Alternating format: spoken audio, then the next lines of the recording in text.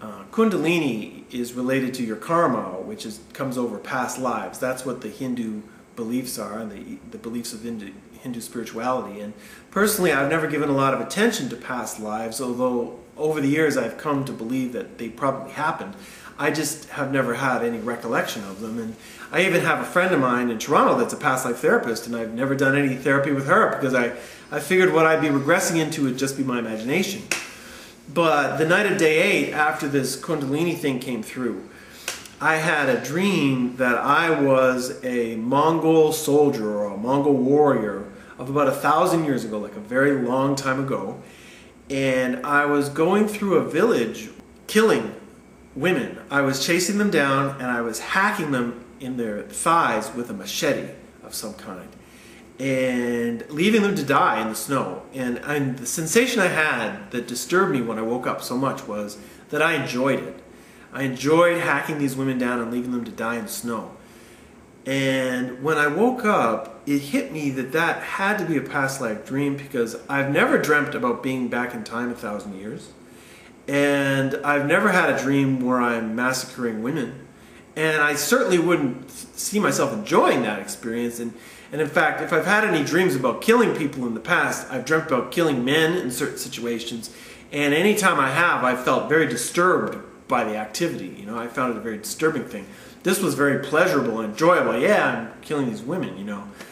So I thought, well, this has got to be a past life, you know. Even if the dream didn't have historical value, it gave me insight into probably why I've had so many difficulties with relationships in my life. And I think, to be honest, the only good relationship I've ever had is with my wife. And for the most part, the rest of them have been pretty difficult, to tell you the truth. And day 9, I was ready to go home. I felt like everything that had happened was done. And I was bored. And 9 days of meditating and you're not talking and no jokes. You can't, you know, joke around for 9 days is probably harder on me than anything else.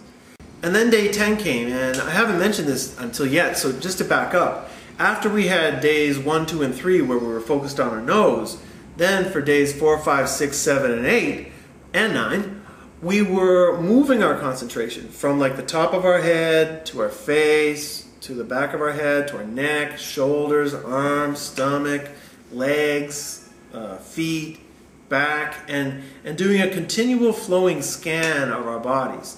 And this was a type of meditation that I had done before, and so I had good practice with it, so it wasn't anything new for me to learn.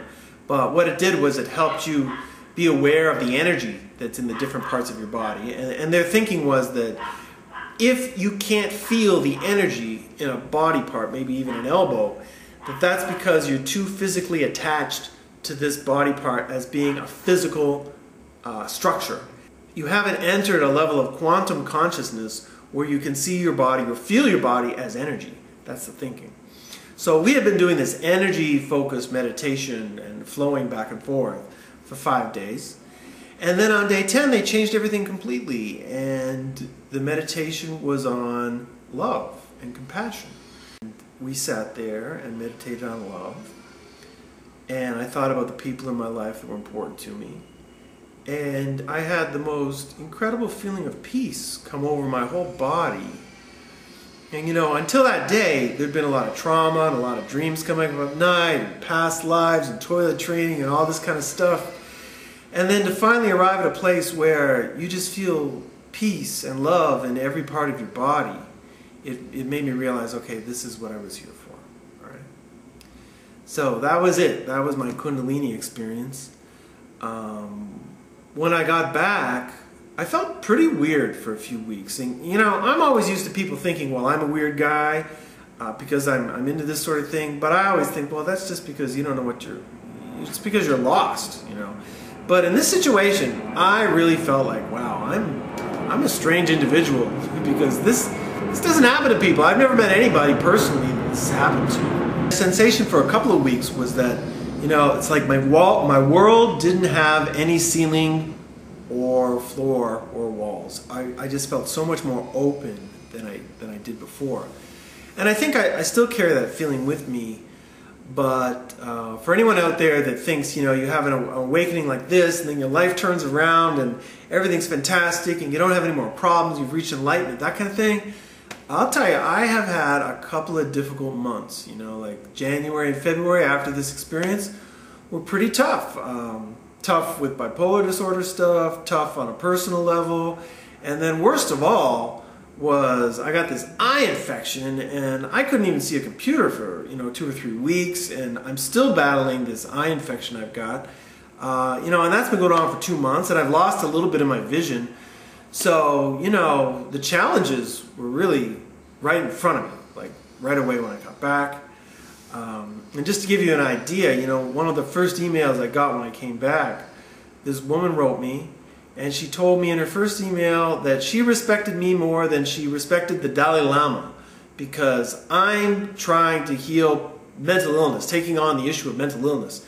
And that's got to make you feel good. But then a few hours later, she wrote me, and in the second email she called me a cunt.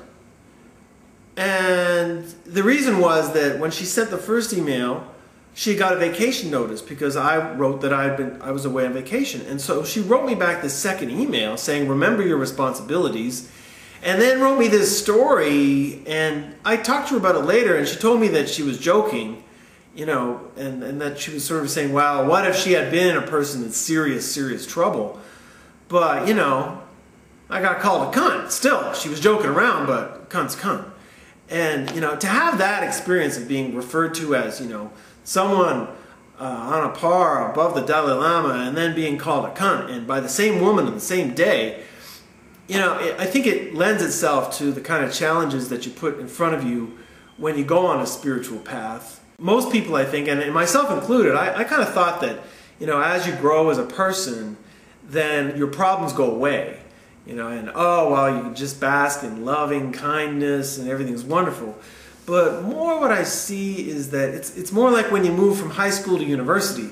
It's like, congratulations, you graduated high school, and now here's a whole lot of other work that's a lot more difficult. So yeah, you get away from your problems, but then you get a whole bunch of more problems. But the problems are more advanced, more interesting, but they can still keep you up at night. So that's about it. I'm going to follow this video up with one on the meditation technique I learned, and specifically modifying it for bipolar people at home that want to get introduced to meditation without all the pressure that usually goes along with learning meditation when you go to a Buddhist school or something like that. Okay? That's it. Bye-bye.